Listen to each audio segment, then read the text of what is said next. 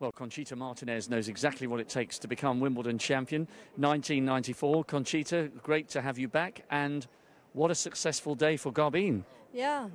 It was a very successful day. She played a really solid match, unbelievable. And yeah, she's in the final, so I'm sure it's going to be a great final. Were you in the camp a little bit wary of Rybarikova, especially after she beat Pliskova in the second round, who is now world #1? I mean, for someone who's ranked 87th in the world, she has had a fantastic run to the semi-finals, and she had nothing to lose against Muguruza. Yeah, and she's a very different type of player. You know, she's gonna slice. You know, she's gonna drop shot. You know, she's gonna change pace. So Garbiñe knew all of that. She was ready for the match, and I think she did an unbelievable job out there to just play point by point. So that's important. How have you enjoyed the fortnight working with her? Because as far as the public are concerned, especially here in Britain, people really like Garbiñe, the way she plays the game, the way she conducts herself off court. Considering she hasn't been coming here for many years, she's really popular with the crowds. Yeah, she's popular with the crowds, and not only here. I think you're right. You know, she has a great presence in the court. She has a great game, and obviously, that's great for tennis.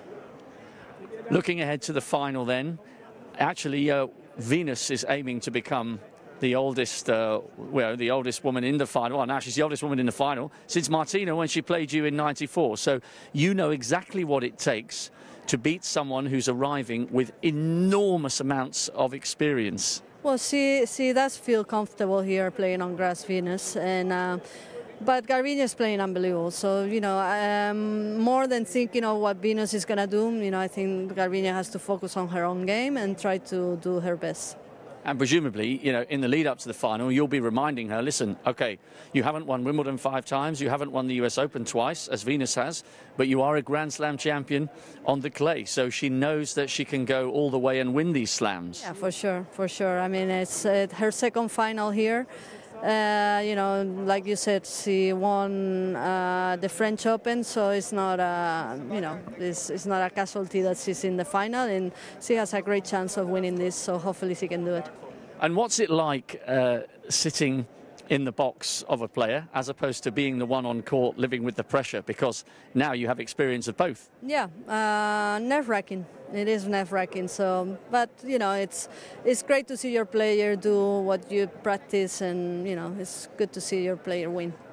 Well, great to talk to you today, and all the best to her for the final. It's going to be a great occasion. Thank you. Thank you.